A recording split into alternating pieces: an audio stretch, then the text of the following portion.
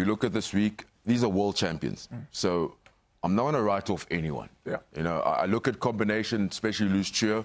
Does the loose cheer combination that started yesterday work as a combination? Good question. Very good question. And I think only time will tell.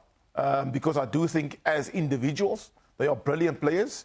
However, in saying that, if you go back to last week's match, quick ball, dominant collisions, any pack, any fly-off will flourish in that. Yesterday, different story.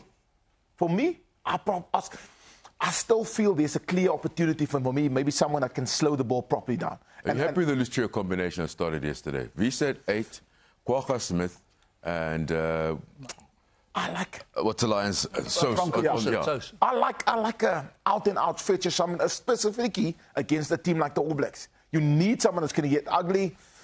Maybe even could have rolled the dice with a Dion Fourie, because he would have been the guy that actually slowed, specifically because early in the game we actually didn't get the dominance that we wanted. So we needed someone to slow the ball down, you know, even if it's not in collisions, but it's at the breakdown. Sorry, sir, I got to come in here. You can't beat Kwagga, man, normally. Kwagga's the master of slowing that ball down. So that's why my question was about a combination, because as individuals, they're great players. Yeah. So now I'm looking at the combination. So last week, for me, I was taken aback. Yeah. The combination worked last week. Yeah. You know, you had Eskom, Dwayne. And that combination worked for some reason. And I looked at this one, Kemper also. So I'm looking at it, I'm thinking, But light. So, is he good off the bench? Because every time he's come off the bench, he's given everything for the box. Value. He's turned the game over. So for me, as a loose trio, they're a bit light for an All Black team. If they're playing a midweek game against Japan or even Tonga at the World Cup, I think it suits the purposes. But if you're going high-end test match at the apex of where we want to be in a World Cup, I don't think they'll be starting against New Zealand in the quarterfinal. But Robbi, help me out quickly, sorry. I'd definitely go with Dwayne and Peter Steff first. If you look at Franco Mostert, he's a lock. He played for us lock. Yeah. He's a lanky. He says he's 198, but I think he's 196. They're all but he's a big boy. Yeah. Kwagga is not that lanky, but he's as strong as anything. And Wiese was the star player in Europe.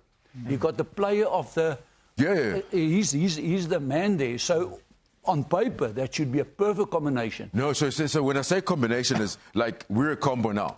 When I've got Swys, I know which buttons to press. I get the best out of Swys. I got Jono. Okay, good. So we're all great at what we do. Yeah. Sometimes need a tweak. Yeah. For us to work. So if I let Swys go, I know Swys will get us there. These are great players. It's a new combination. It's almost like putting a 9-10 combination of great players. So does this 9-10 work? These are great players. Or do I need a Grant Williams to work with a Pollard? Yeah. You know what I mean? Or do I need to... So that's what I'm saying. These are great players. So now you've got 30. That's the beauty about it now. Yeah. Where I think Jacques and Rassie are going to be stuck is that we've got players. Now it's about combination. They've got depth. So now it's just choosing the right combos to get us to the next... You've actually got me thinking about last week now. So let's look at our loose trio. Dwayne, Eskom. Strength, physical, clinical at the breakdown. This week, we only had Kwagga. See what I'm saying? What are you saying about So this? maybe... he's not a fetcher. Oh, talking about from a fetcher point of view. Okay, In terms of combination. Dwayne, I see what you mean. You see what I'm saying? So if you look at our loose trio this week, great in terms of work rate, physicality. But in terms of slowing the ball down, maybe getting an extra turnover, I hear what you're saying. I like how you're thinking.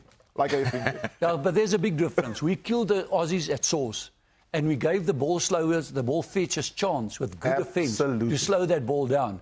This time it didn't happen. They got the ascendancy. So how many times? Who stole our ball, guys? It was twice. But listen to what Jono's saying. Jono's saying, wait, let me help here. Okay. The referee. Jono's saying last week against Australia, Dwayne can fetch. Yeah, true. Eskom can fetch. We almost had 2 guys playing towards the ball. True. Yeah. So we've got a bit more ascendancy. This week, Mostert runs. Kwagga is the only one. And Wiese is a superb ball carrier. Doesn't really grind hard on the ground. That's what Wiese's stats on ball stealing, though, as well, through the season. No, I like that. Not in a green and gold jersey. He's got a different role. He's got a different role in the green jersey. Okay. Maybe for Leicester, differently. But I think in terms of if we clearly go on, you know, loose forwards that can slow the ball down in a Springbok, I would say Dwayne, Eskom, Dion Fourie and Malcolm Marx. Clear. I'm talking about getting... And even Kitchov.